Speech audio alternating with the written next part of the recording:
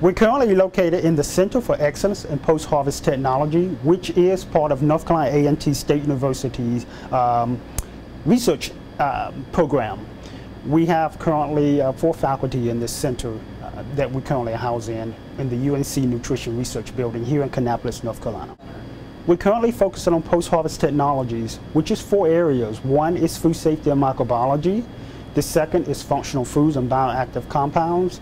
The third is food processing and engineering, and the fourth is packaging engineering and product development. We hope to increase, the shelf life of foods, which means reducing the pathogens or the spoilage microorganisms on the surfaces of fresh fruits and vegetables, as well as other foods.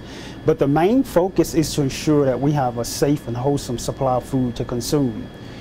In this lab, which is a microbiology laboratory, we're currently focusing on several pathogens, which is E. coli 0157A7, Listeria monocytogenes, as well as Salmonella and Streptococcus aureus.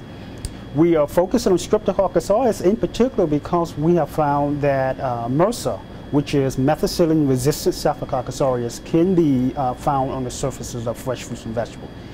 That don't mean that they are not safe to consume. It just means that we have to find better ways to eliminate these pathogens on raw or unprocessed fruits and vegetables. The fact that we're able to collaborate with 8 other institutions, high caliber institutions of higher learning and education, drew us to this campus here in Kannapolis, and also the ability to be able to use this as an opportunity to train our next generation of scientists is also enticing.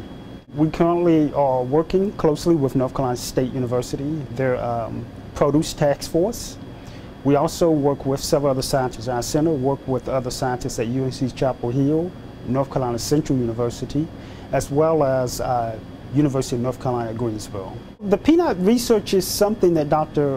Muhammad at Magna has been working on for quite a bit of time, and he has been focusing on trying to find a way to silence or rather reduce the hyperallergenic or hypersensitivity of the response that's associated with the consumption of peanuts, particular peanut butter.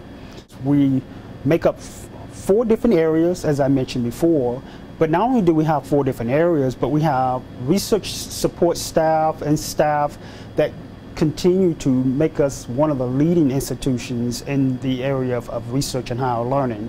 In particular, the 4 areas: food safety, microbiology, food engineering and processing, product development, as well as functional foods and bioactive compounds.